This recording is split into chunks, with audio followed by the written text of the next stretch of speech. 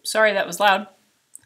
All right, so let's check out our layers. We've got a lot of craziness. We've got eye layers, we've got a mouth layer, we've got ears, we've got a nose, and we've got a face. More importantly, we've got this gradient dividing us from these extra layers down here that we're just kind of storing away for later. We need to take all of this craziness that we've been working on for our face, and we need to smush it into one layer that we can then do some extra stuff to. But before we do that, we need to save all this extra stuff that we've been working on, so if something goes wrong, then of course we have something to go back to. So I have a trick, and that trick is A, going to make this fast for grabbing all these things, and B, it's going to help protect these two eye color layers that you've made, because they've got that clipping mask, and if you remember, if we move them, they will break, and everything will be stained whatever color that you just chose. So here is the trick.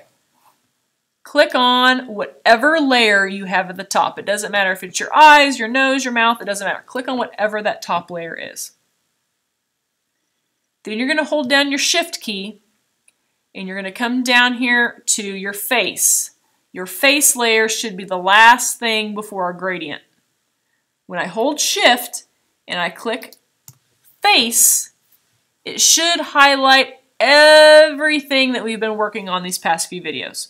Everything except our gradient, our neck, and our original photo. If something didn't get grabbed or it grabbed something it shouldn't have, then just go back and recheck your layer order. This should be just all of our individual body parts, ending with our face. Then the gradient, our neck, and our original. So again, I'm going to do that one more time. I'm going to click on whatever my top layer is. It does not matter what it is. But the last thing you should click on while holding Shift is your face. So with all of that highlighted, you're going to do a Command G. Command G. Command G for Command Group. And it's going to throw all this stuff into a folder for you, which is what we want. Call this folder Face. That is what it is. It's your face. It has all of our different body parts in it. Now, take that face and let's drag it down underneath our gradient because we need to keep this little folder as a backup. Because what we're getting ready to do is potentially going to ruin everything we just did. But not in a bad way, but we're going to ruin all of these fancy little layers that we got. So once that's down there, we can also duplicate folders with Command J. So Command J, your folder, it's going to make a copy of it. Take that face copy and bring it to the top. So now we've got like this little folder sandwich. We've got our face copy, we've got our gradient, and we've got the original down here. This original is down here for safekeeping with everything else. This copy, though, is what we're going to mess with.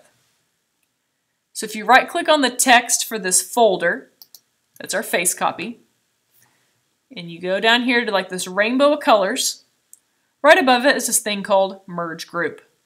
If you do that, it will take that folder and all of the layers and masks and color adjustments that are in it, and it's going to smush it all into one layer. And you can totally tell because look, now you have a little thumbnail instead of a folder icon. But because we did that, it would cause us to lose all of this stuff in here. It'd be gone forever. So that's why we have this little folder down here, just in case something's wrong, then you could bring it back here and you can fix some things and then go through this video again to make that copy. So this face here is what we are going to use to kind of create a different shaped skull, if you will. So we're going to use our Liquify tool. We haven't used that in a while, right?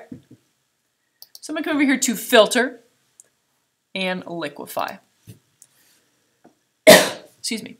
Now your Liquify is going to look different than mine because I'm of course still in an older version than you guys. Hooray for me. But before we get to going crazy and making things look awkward, hopefully not like that, please don't do that, we need to protect all these facial features that we work so hard on. So we're going to use some new tools that are over here in our Liquify tools bar. So if you look around, you should see this Freeze Mask tool. Now it looks like the shortcut for it is F, so try clicking on F and see if that's what it highlights. Your Freeze Mask tool uses your brackets to make that circle bigger and smaller. And we need to paint red over our eyes and our eyebrows. So we don't want them to get warped and moved around. We're also going to do it to our nose and our mouth. So we're going to kind of look like a girl that doesn't know how to do makeup. What this is going to do is it's going to protect this area of our face. So then we come back up here and use our warp tool. It won't twist and turn and shrink and pinch our eyes and our mouth and all the stuff that we've worked on making look different already. Now, when you're using the Liquify tool, adjust your circle. I kind of prefer one that's a decent size. A little teeny tiny one is going to make him look all ripply and not natural. So when I come in here, look, I'm just doing nice, smooth pulls or pushes. Not going crazy. I'm just being nice and gentle with it. I'm just kind of shoving that cheek inwards. Because I feel like he already has a pointier jawline, so I'm just making that even more aggressive. If you were doing, a teacher that potentially has like a really boxy jawline, you could come in and make that even more square. So you're just going to have to kind of look at what that general face structure is that you have and kind of play with what you got. I'm going to come up here now to my skull, and I'm just going to kind of expand out this area where the brain would be. So this particular guy here is almost going to have kind of like an alien-shaped head. Now less is more, so don't feel like you got to go super crazy with it, or your character is not going to look still semi-realistic. It's just going to look like you did a really bad job in Photoshop, and you were really sloppy. Whoop, sorry, that was probably really loud again. Now one thing I am going to mess with on this guy is I did just kind of have some weird connections right here.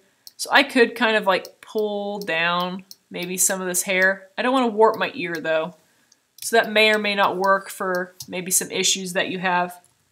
But we are going to mess with our hair here a little bit later, and that could fix some of these connection issues that you might have between your layers.